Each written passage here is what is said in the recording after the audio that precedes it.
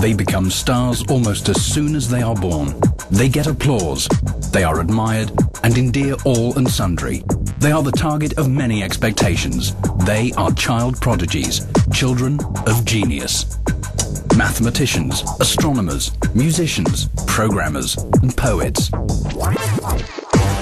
What happens to these children when they grow up? What becomes of a child prodigy then? Do they live up to expectations? What is the price paid for the early head start?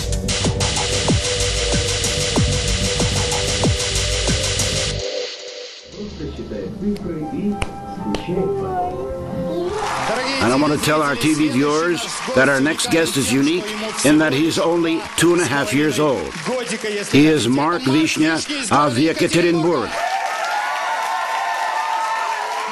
Let's multiply 23 by 23. 520. 529. And 18 by 18. What? 324. Once again? 324. Once Mark was given a sophisticated calculator as a birthday present. At first he treated it as a plaything. Once when he was playing with the calculator, he nudged me and said, "Look here, Dad. It says 251,001. When I saw that he knew how to calculate the square root without pressing the keys, he could see the numbers which were in the squares, and he put down the right numbers for me." The nation was stunned when a little boy performing extremely demanding mathematical computations appeared in a TV show featuring gifted people. He multiplied two-digit numbers and calculated square roots. It left a deep impression on the audience.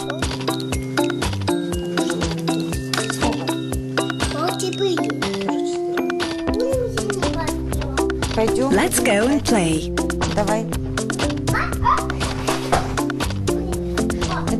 This is Mark's room. This is where his bed once was. When we send our children to bed, we usually give them something that helps them fall asleep. Some toys, perhaps, the usual stuff. But Mark would ask us to give him the calculator and the pen, and he would write something on the wall.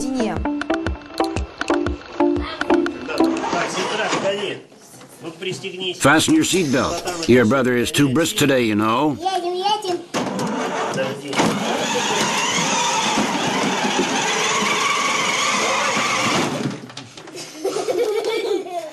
He's a perfectly normal child. He is only a child as far as we are concerned. It's not our aim to make another genius out of him.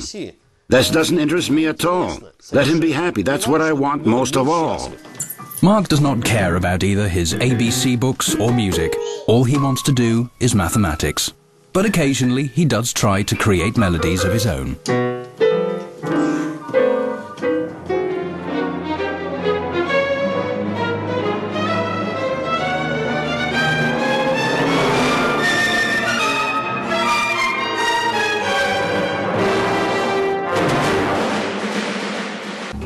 Sergei Savalyev says the uneven development of different sectors of the brain is responsible for the emergence of early genius.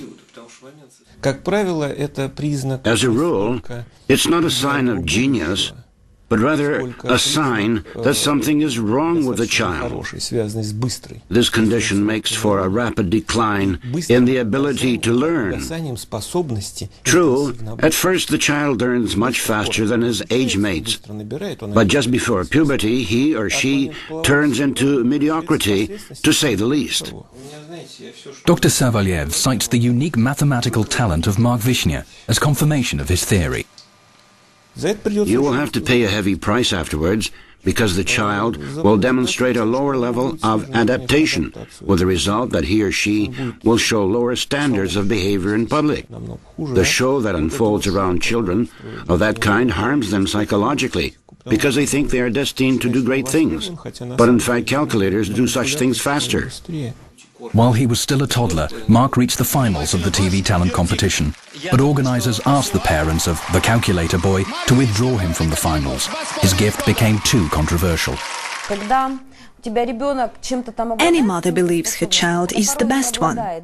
Moreover, if you see that your child really has that talent, she wants to share her joy with other people. There is nothing wrong about it. I tried to do that several times, but then I told myself I'd never do it again. But now the 4-year-old boy will take part in the show again. However, this time, Mark will not have to do sums in his head and announce the results in front of an audience. His mother, Natalia, is the star. She's attempting to win the title of Miss Ekaterinburg. The contest is for mothers, a regular kind of show, with one exception. The women have to appear on stage with their children.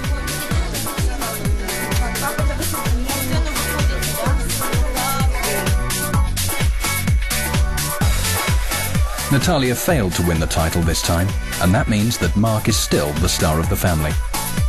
The parents of this little genius insist that they are doing nothing to stimulate his mathematical talents. Moreover, they're trying to fence the world of numbers away from him.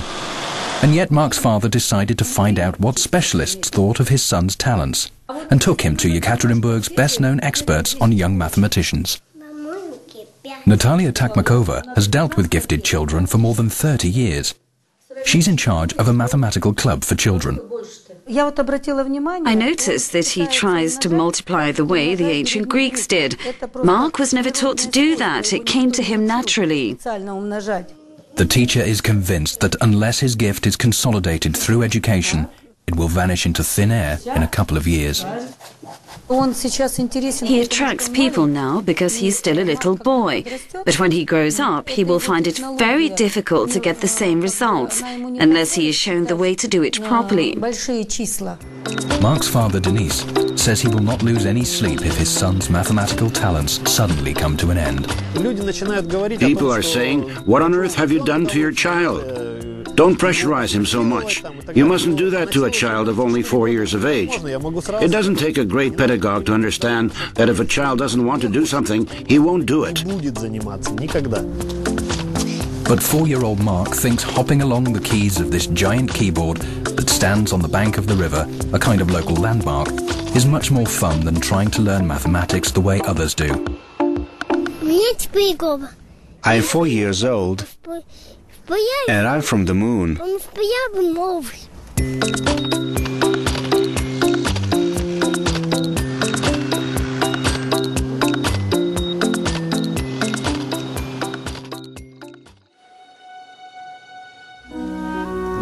Come on, Andrei. Look for Venus. A bit to the right. Now lower, lower, stop. Andrei Chlopin, the young astronomer of Krasnodar, does not care much about the moon, because it's already been explored in detail. He and his father are after Venus. The sky is clear tonight, and it seems that the youngest Russian scientist's dream is about to come true. I